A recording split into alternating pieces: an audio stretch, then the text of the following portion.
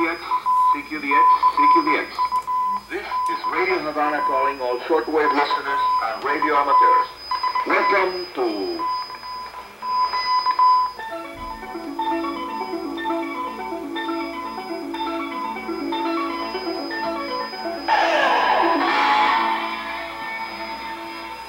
Dxers Unlimited, Radio Havana's weekly feature dedicated to the fascinating world of radio communications.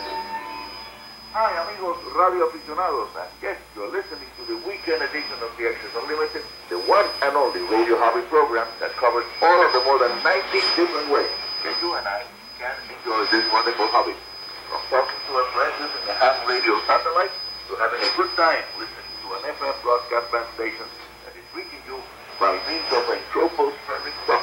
That's a special propagation mode that can make a faraway FM station sound like a local one for as short as a few minutes or for as long as several hours or even days at a time, depending on weather patterns.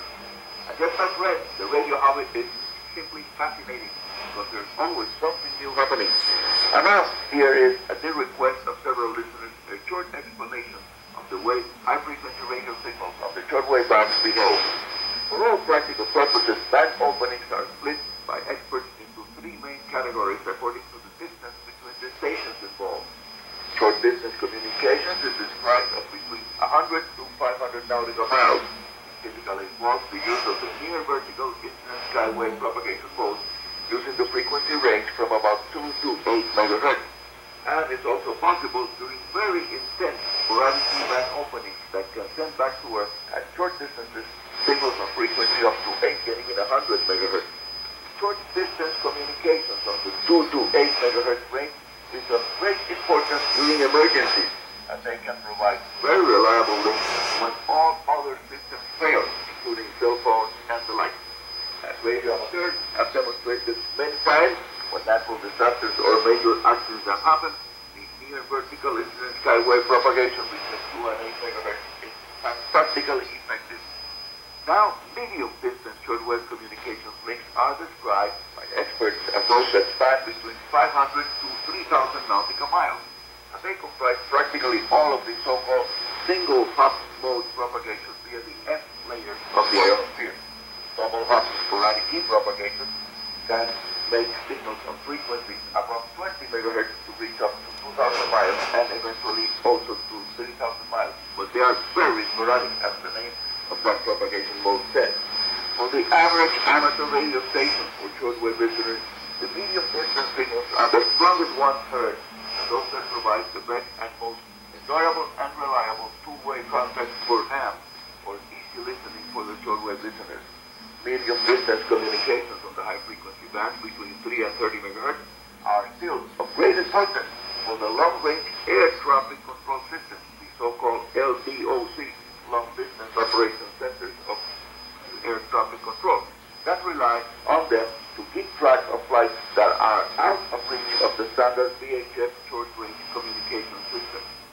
Finally, high-frequency band propagation experts who describe that frequency range as spanning between 3 and 30 megahertz, also known as the decametric wavelength radio frequency spectrum, tell us that long-distance communication links are those that span across distances of more than 3,000 nautical miles, and are, in fact, the most unreliable and difficult to predict when and for how long they will be open.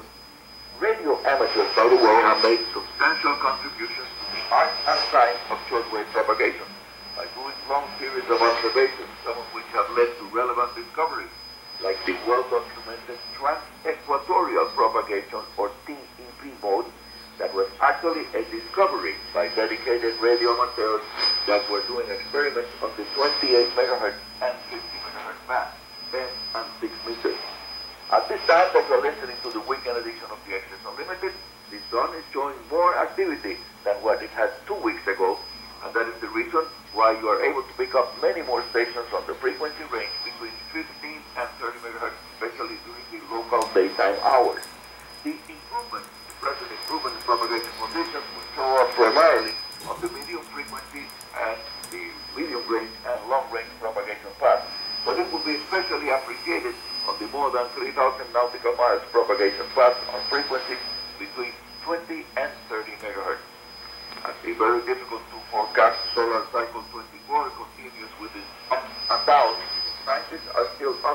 undecided about when the second peak of solar activity will be happening, and even if it would happen at all.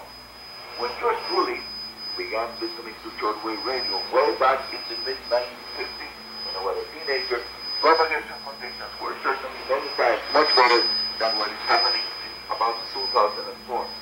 Solar researchers are forecasting even lower solar activity during the next several solar cycles. Stay tuned for more Radio Havana related information coming from Havana Cuba. I'm your host, Arnie Coro, Radio Amateur 2KK. My email is info@rhc@enet.cu, and we are always QRV at that email address. In just a few seconds, after a short break for an ID of the station, I will be back with you.